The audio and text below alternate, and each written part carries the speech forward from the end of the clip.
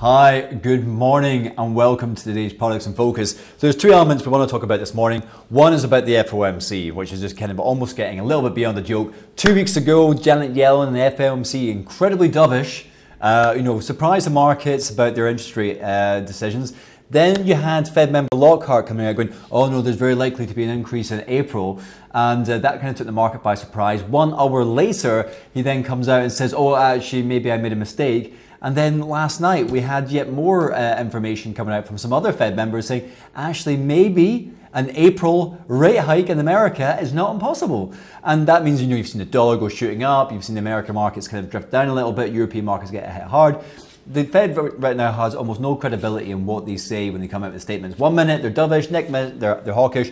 You don't really know now until they actually come out with the end result of that debate. And that's kind of where we are. Like, an April rate hike would be a little bit of a shock right now considering the state of the world economy. But nevertheless, maybe the Americans have reasons for doing that. There could be politicized aspects to that, what higher interest rates in America mean for the global economy, especially against perhaps some other countries out there that would be sensitive to that. Who knows? But right now, I guess it's kind of exciting, but it's very, very hard to predict what the Fed is actually going to do next when they keep coming out with one statement 1 week and then a different statement the next week. Like, what has changed in the last week, in the last 7 days, in the last 14 days? Doesn't appear to be a lot, but obviously they're privy to more information than the rest of us. The second piece of information is in regard to taxation on corporate profits for this for the next financial year, and a lot of analysts coming out. Almost universally, people seem to think that the corporate profits are not going to be as high. We've obviously talked before about these videos about the gap between upgrades and downgrades has never been wider than what it is at the moment. So that's quite interesting as well. So obviously, if companies are making less profits, they're paying less tax, which is less money in the coffers for governments.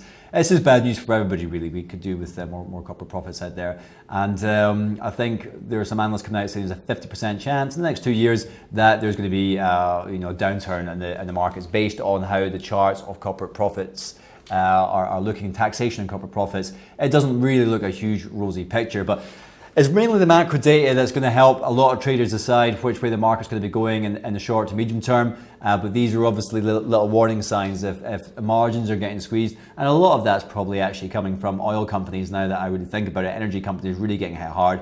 They've historically been quite big ticket firms for paying lots and lots of tax, and they're obviously not doing so much at the moment. So that gives you a bit of an idea about the current fundamentals affecting the markets. Let's look at things from a technical perspective.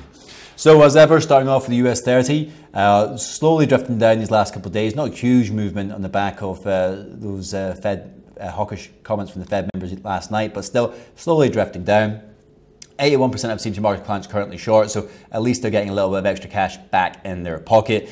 And a number of other technical indicators are still massively overbought on the US 30. We are heading into the bank holiday weekend, so I wonder if you'll see a little bit of a sell-off because people might not want to have money on the table when you've got 4 days holidays coming up. So moving on to the UK 100, similar picture, similar arguments to what we just had for the US 30, though it's kind of just oscillating kind of closer, just below 6,200. We're hitting that 21 period SMA. 69% of CMC market clients are currently short. The other technicals are slowly beginning to kind of nick down. We had a failure to move higher yesterday. It wasn't positive territory, ended up going negative after the Fed. Japan 225. 16,896 seems to be a level of oscillation. We could expect that to continue over the next couple of sessions. There's not much new information coming out of Japan. Other technicals now relatively neutral, apart from the MACD that's just about to cross over in a negative way. Moving on to dollar yen, the US dollar really getting a shot in the arm after last night's comments. It'd be very interesting if we do get another interest rate hike in April, but they're possibly thinking, let's get these hikes in now, so at least we can actually do something if there is some sort of downturn in the next couple of years, perhaps. They can't keep them low forever. At least it gives them a little bit of leeway. So the dollar getting a little bit of extra love. It's not like it's going great guns, but it is moving in the right direction.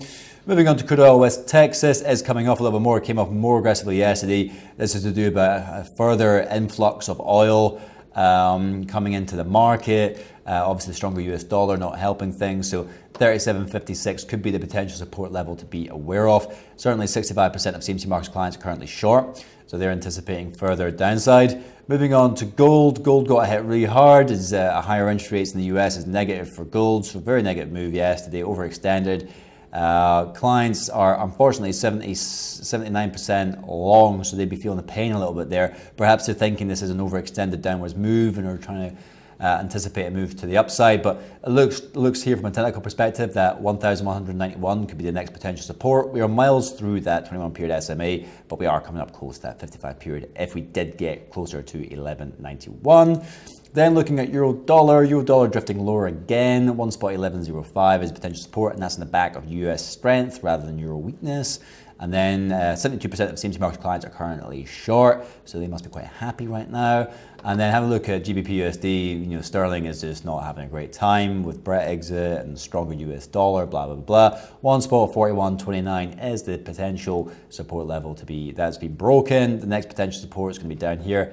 And in fact, I should really draw that on. As I mentioned, this is a bank holiday weekend in most major countries.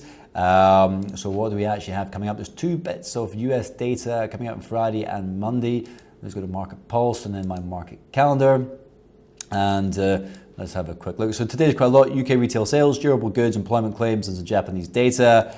Tomorrow you've got GDP from the US. Monday, personal consumption from the US. And then Tuesday, you've got the consumer confidence index and some Japanese data. Wednesday, consumer confidence index, consumer price index for Eurozone and Germany, ADP private payrolls, and before you know it, you're on to non-farm payrolls, and it's time to go crazy in the markets again.